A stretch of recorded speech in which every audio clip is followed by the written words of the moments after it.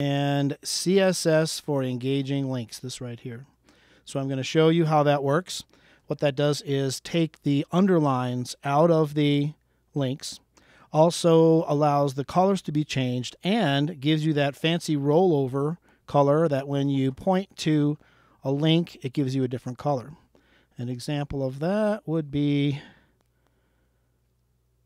somewhere here. Let's see, here we go. So it says here jot form, and when I point to it, you see that not only does it get black, but it also gets the underline under it when I point to it. Okay, so CSS is what it takes to get these links to change like this. And the technique that allows that to happen is called pseudo classes. Pseudo, P-S-E-U-D-O, is a word that means fake or pretend, sort of. So let's go over here to Dreamweaver. Here I have a document that is just a simple links to some of my podcasts, my Facebook, YouTube, Twitter. And this is kind of small, but here's the code for that. The tag that makes a link is the A tag, which stands for anchor. And what we're going to do here is go into Dreamweaver, and I'm going to show you how to change the characteristics of these links so that it's possible to make them different colors and stuff. Okay, so what we need to do is, I'm just going to click off of that.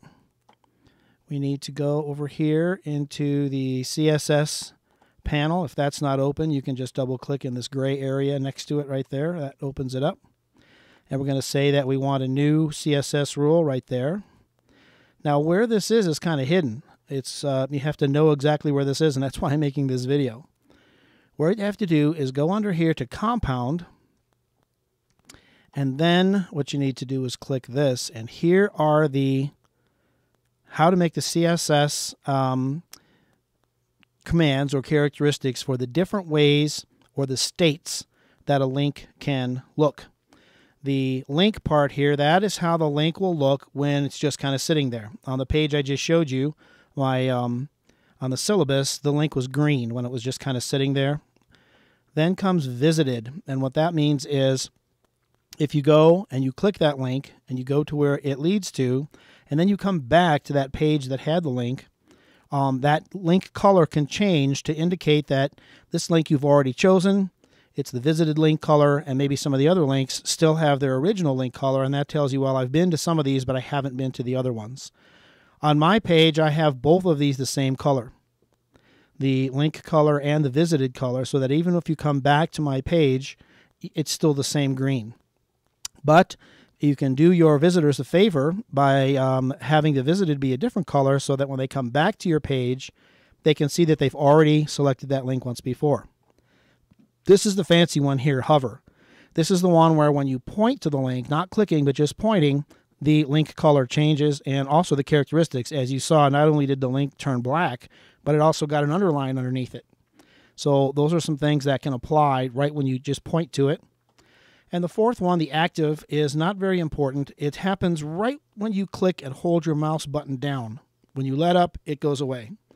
The default color for active is red, and you may probably have never even noticed that, because how often do you click a link and then just keep the button down to see what color it's going to change to?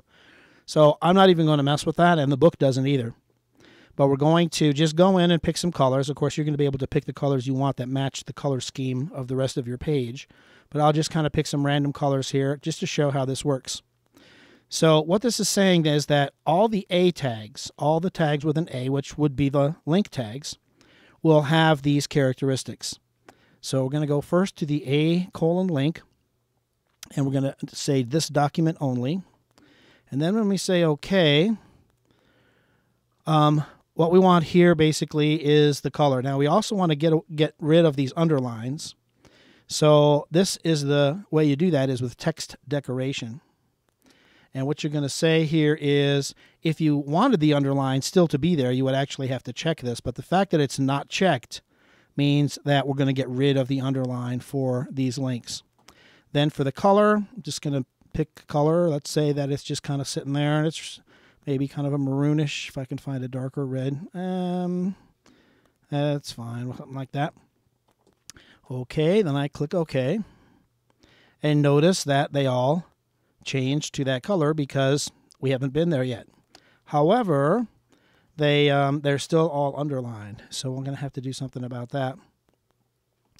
Let's go back into that particular one, the link one. And if we say underline and apply,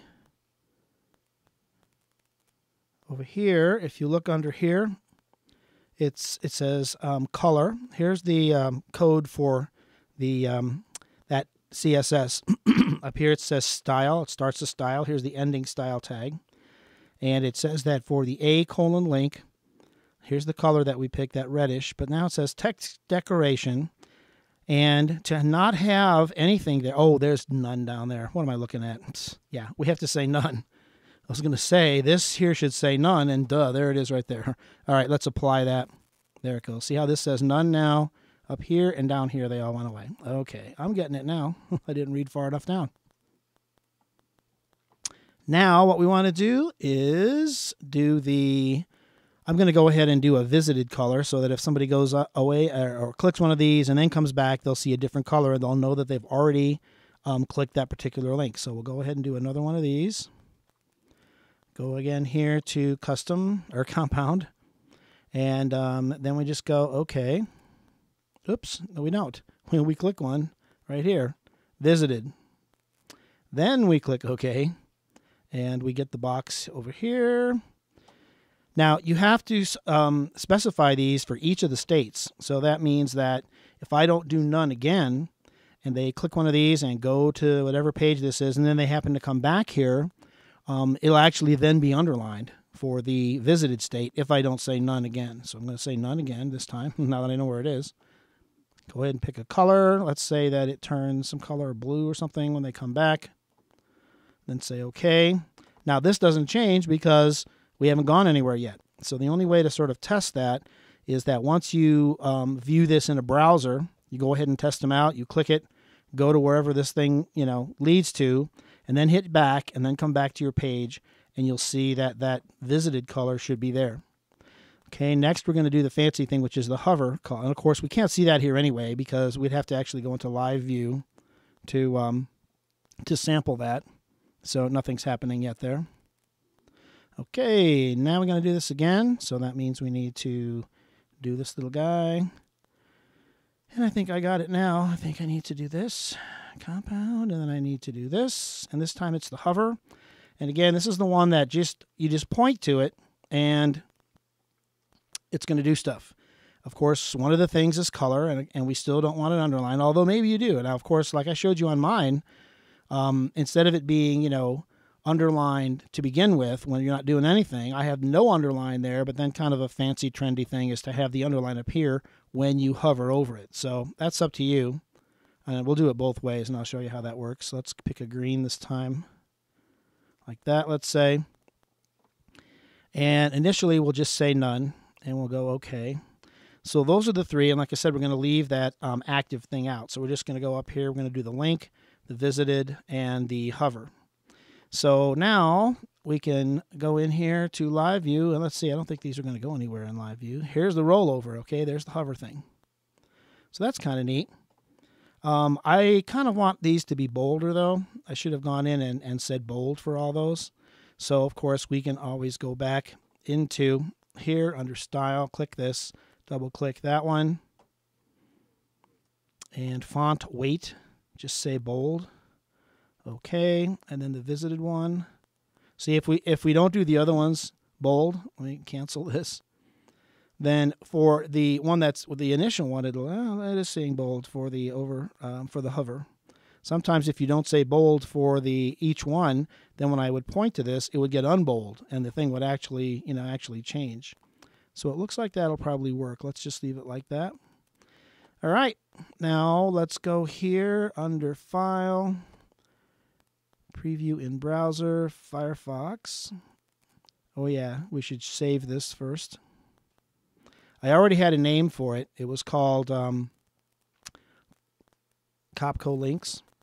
Okay, so according to this, on my browser, I have been to these once before. The way the browser knows if you've been there or not is that every website you go to, every web page, gets added to a huge list called the history. And every time you go to a web page or website, the browser looks in that history file and sees if you've been there before or not. And if you have, then it knows to color the link with the visited color. And if you haven't, it knows to give you the regular color down here. So here's our visited color, the blue, and here's our haven't been there yet color, the red, and yet we have our rollover color or hover color for the green. So that's how it works. Now if I go to my YouTube page and come back, when I come back, this will then be blue. I'm not going to do that right now. But so yeah, that's how it works. It's pretty cool, huh? Now if I wanted to do that underlining thing, let's go back to Dreamweaver here. Then for the hover, I'll double click that. And instead of none, I'll just say that I want it to be underlined only for the hover. That would be when it's green. So if I say OK, and it should work here in live view. There it is. See how it gets underlined? So yeah, that's kind of neat. And if we actually go back to the browser here, about preview in browser. Yeah, I guess I should save it, huh? Now it's over here, the new version of it. And sure enough, there's the underlining when we do the rollovers. So again, you can decide. Oh, let me show you one more quick thing here. And sometimes when I show this, the students, one or two students go, oh yeah, that's cool, I'm going to do it that way. And that is, there's not only a thing called underline, but there's also one called overline. So again, for the hover, the fancy one where you point to it, you could not only go in there and put the underline, but you can do overline too, both. So watch this. I'll hit OK and live view, and look at that. There's not only one underneath, but there's one on the top too. So again, you have your choice of the colors, all the different colors for each state. You have your choice of, what you want to happen when you hover over it, underline, overline, both, whatever. And so yeah, that's how it works. And so for the when you saw there in the syllabus, when it talks about, we already did the table, how to put your thing in a table and have the table center and all that. But I wanted to show you here how to make your links fancy.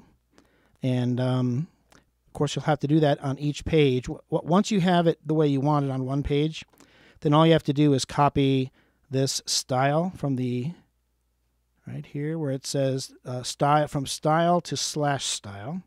And notice that in the document, there's this thing here, head, and then there's /head right here. This style has to go in that head section. It doesn't necessarily have to be after this title thing, but it's as good a place as any. So what you would do is, in the pages that don't have this, it'll just have title, and then it'll have the ending head thing here. So what you want to do is, click on title, hit enter so that you get a blank line, and then just paste in this this code right here after you have decided on what you want. And again, you can see here that it says the a:/link, the normal link. It gives me a color. It says no text decoration, which you see as none. It takes away the underline, and that I want it to be bold. And then the visited is here with the different color. It's got that bluish color. And again, text decoration none. And then for the hover where you roll over it, there's that greenish color is that. And then it says text decoration underline and overline so that we get this fancy looking deal here. That's pretty much the deal. Thanks for watching.